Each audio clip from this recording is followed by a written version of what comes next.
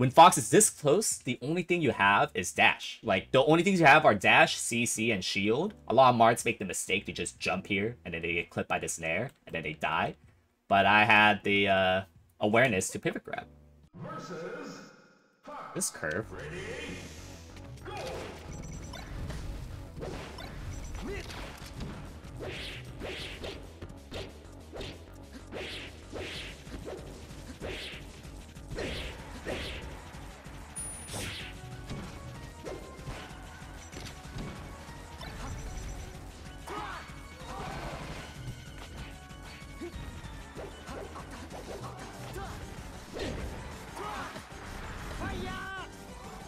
Can somebody ban that guy, please? Gino, do your job as a moderator.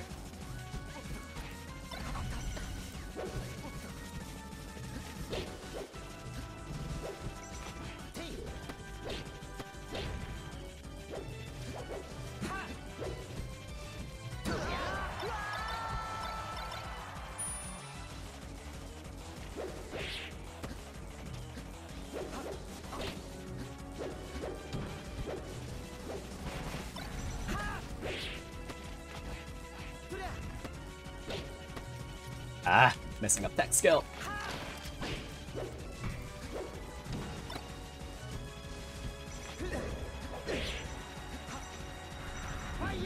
No.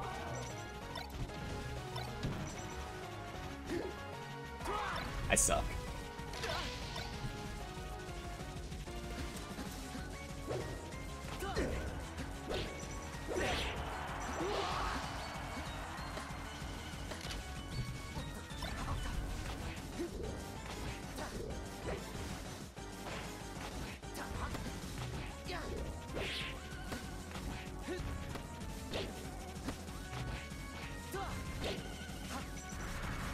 Oh, this is definitely curve.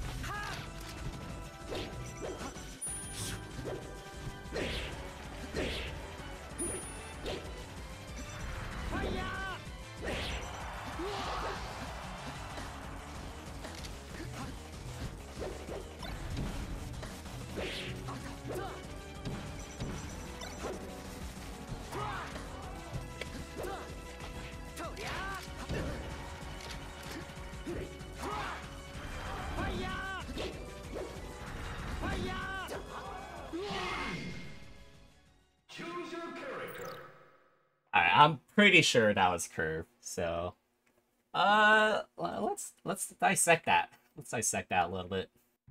Alright, when I start off with every Mart Fox game, like, I always have like a little bit of check where I do a dash back grab, and I would have gone it there, but I fucked up my pivot grab. You know, technically pivot grab is a 1 frame input, and you can mitigate that by using JC grab and empty pivots, but just fuck up anyways.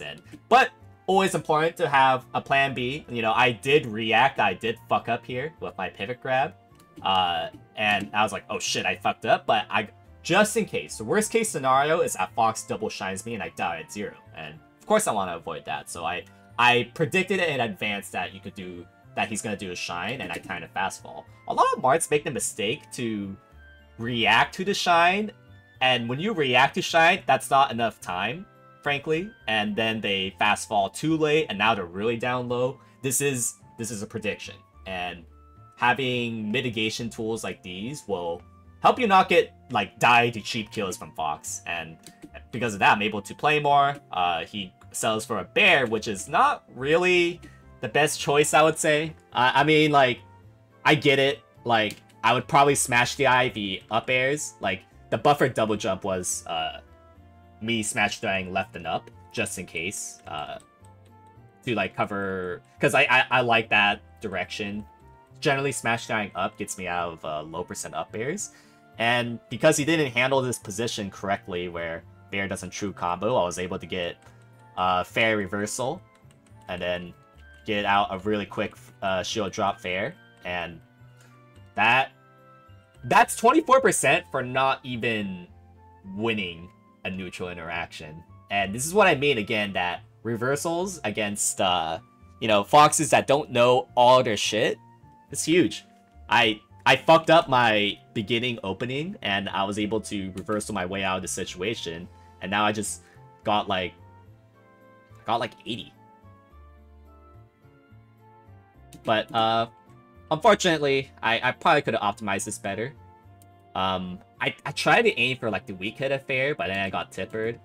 I think if I didn't hesitate here, I probably could have gone a full hop neutral B combo to bandage this, but I didn't even. I kind of accepted. Since I didn't intend to get a tipper fair, I was like, oh shit. But in retrospect, I should have gone for full hop neutral B. So oops. And you know, when you land when you whiff something like this is like pretty bad. You can't really cover too much here. I think if I didn't fast fall and I got out of fair, maybe I could have gone something, but I'm not sure. It's a pretty icky spot. You generally don't. If you want to edge guard Fox, you had to set up your jumps right, but because I was kind of forced to land out of not wanting to do full hop neutral B, I missed an easy kill confirm. Hey guys, if you guys are struggling with your Slippi ranked games, I've got just the thing for you. Head on over to my Patreon where even the $5 tier has so much resources for improvement. If you're really looking to take your gameplay to the next level, I got some coaching on my Patreon and my Metafy, so check me out in the link below. Anyways, let's get back to the video. Little bit of mistake, and then I get reversed for it. So, you know, there's a fair amount of things that I feel like Mart kind of dictates how much reversals really happen, in a sense that, you know, if you're not hitting your SDIs, you're going to get reversals, but also, if you don't hit your edge guards, a Fox is going to reversal you. And that's why knowing how to get, like, hitting your edge guards is so important, because if you don't hit them, then you're just going to eat 50, you know? So I feel like Mart does have like a lot of agency on how much reversals can happen, but at the same time, if you're not playing on point against a Fox, you like, this is gonna happen a lot, and that's why warming up, being very aware, practicing your flowcharts, all that very important, because I didn't have to take like 50-80 here if it weren't for the missed combo that I did earlier. That being said, he messed up himself. I mean, the same thing could be said for Fox. Like, if they mess up, like, you know, they're gonna get reversal. Such as that full hop bear earlier. He didn't shield, and then I got a fair reversal string. And then, like, you know, he thought he could go for a drill down tilt. It's not really the case. I reacted a little bit too late, but when they DI in, you can generally go for things like run off fair. He didn't know he could wall tech and get a stock. So there, it felt like I got like 85% of my flowcharts down, but if I got down like 10x, like if I knew all of it, I would have just zeroed death then. And I didn't need to take 100 for it. I do invincible ledge dash, pretty good. Make sure to back off. And as you see here, like, I backed off the center because Mart wants a space. Should try to not fight in scraps. And then as I got my space, I do a shield stop fair. Nothing wrong with doing a shield stop fair when you have a lot of space, and that just ended up giving me a free hit. I'm like, okay, I'm gonna do it again since they're giving me all this space. And sometimes you have to make the call. And I knew I didn't really have enough time to get out an some kind of zoning tool, so my last kind of burst option is to do a pivot grab here, and that's how I got this. Back end up tilt is what you really want to aim for Fallon's side plat.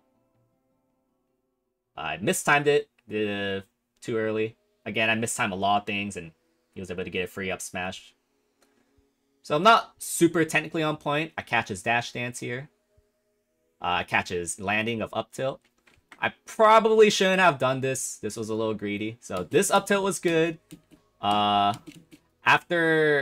I do the falling up air, I should probably dash rather than greed with short hop fair. If I dash to center, or even like dash back to the corner, I think that's a more conservative way of playing it out. I just took a little bit more of a risk, and I paid for it here. And so like that was a little risky that I did. It got me hit. And again, this is like kind of me not... it's like, this could have worked. Another greed play, but kind of reasonable. If I wanted to play it more conservatively, I could dash. So, I think this up tilt ultimately wasn't incorrect. It just so happens that I took percent for it. I guess I should have been ready to hold down or smash DI, which I did. So, I don't mind the up tilt that much. It's probably better to dash there, but like only by a little bit, so I don't hate that up tilt. At the end of the Alva, I got a reversal, and that's always sick. I meant to do a turnaround up tilt, but I messed up the input, which is why like I shield him like, oh shit. I get out though, it's fine. Again, gotta always make the most out of any space that you have. Like when Fox is this close, the only thing you have is dash, and I made sure to dash. Like, the only things you have are dash, CC, and shield. A lot of Marts make the mistake to just jump here, and then they get clipped by the snare, and then they die. But I had the awareness to pivot grab. And then I played a 50-50. It's either he DIs out or he DIs in. I get that right. And I waited correctly by forward smash way too early. That was a bad play by me. Like, the setup was all correct because he was far away, but I messed up my flowchart. And here again, because I messed up my flowchart, that's 2 stocks by now that, because I messed up my flowcharts, I got reversal for it. So, that's probably one of the most common reasons why Mark loses a stock is because you fucked up your flowchart.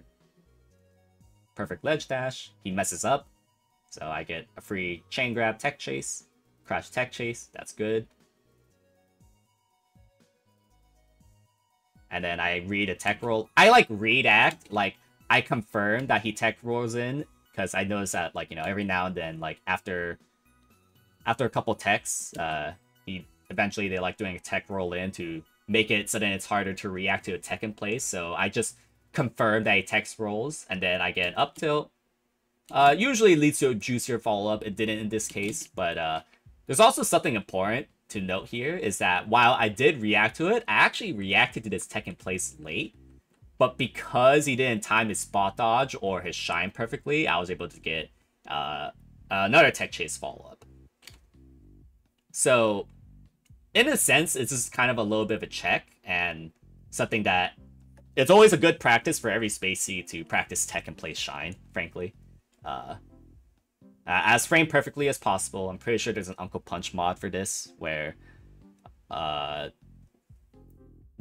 Sheik down throws and there's a tech in place shine that you could do. Like the Sheik will be 1 frame late, and just imagine how different this would have looked if he got a tech in place wave shine and then, you know, maybe he gets a 0 to death. But I instead get the grab, a little bit fraudulent, read a DI in with down tilt. And, you know, I could have edge guarded here. This is basically when I knew that this was curve, by the way. It's like, no one except for curve really hits those consistently. But yeah. Reversals happen all the goddamn time in this matchup. And it's hard for Mar to consistently tech chase. But it's only hard if you are able to time a shine properly. And because he didn't, I was able to have a chance to get this edge guard. What I should have done, frankly, is go out there and fair, because he's at that percent where even a double jump weak fair would probably kill him. So I should have gone for that. I was a coward, though. But he goes for a bear. It was a weak hit. I missed my up tilt, but I was able to bandage it properly. I knew I was late, so that's why I went back in, and I was able to cover all of his options there. So there, he just outplayed me. Okay, like, it is possible for Fox to outplay Mart. You know, zoning, even though I'm giving a lot of space, this is like the best that it gets.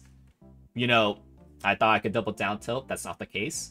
But that's always information later on. It's like, oh, okay, he's going to try to find a way inside my zoning. So instead of that second down tilt I attempted, next time I could do fair down tilt dash back grab or fair wait dash back grab. You know, it's going to happen that you get outplayed. And the best you could do is, you know, keep it in mind in future interactions. That was a reach. I really should not have done that. So after that fair, I really should have just done like a pivot nair here. A pivot nair would be a great pressure tool, and then I could have done a shield drop fair. If I was a badass, I'd platform cancel that fair. This was a perfect pressure spot for me, given the balanced side platform height, but I didn't do that. And yeah, I got reversed for it. I could have played that better, for sure. And that was also me panicking. I thought that he would move in, but he didn't do that. I shouldn't have done it this percent range, because even though if in theory, I were to hit that at forward smash, I could kill him. But also, I'm at that scary percent range where he could probably kill me. Granted, it would take him like probably 2 more extra interactions for him to kill me, but I didn't need to take that risk. I could have played it a lot safer. Because, like, you know, there was that up tilt interaction that I didn't mind, because even if it failed, which it did fail, I didn't really eat that much for it, but this, I could eat a lot for it, and I probably shouldn't have gone. If I was the better player, I could, you know, zone him out, like, with fair down tilt and outplay from there. But I kind of go for a gamble that it's very costly, but because a lot of Fox just don't know how to edge guard, I was able to reversal him anyways. But so this was, like, in many ways, just like a knowledge check on his flowcharts. Like, he didn't know what to do after up throw bear. He didn't know how to edge guard side B. He didn't always tech and play shine perfectly. So, and that's what you could get away with a lot as Marth. And while you could get set wins off of that, that's not exactly a consistent way. How I would go a lot more about a consistent way of winning against, you know, every Fox is getting down your flowcharts right. Not gambling needlessly. You know, take your space, zone well off of it. But overall, despite not really, like, I don't personally approve of winning this way every single time. It is important, because you're not going to play perfectly all the time. You're not going to play your best all the time. You got to make the most out of your reversals. You got to check them. And it's on them at the end of the day. Like, if they don't know, then it's just a skill gap, right? So, you know, I just took advantage of the fact that you didn't know a lot of stuff, and I won because of that.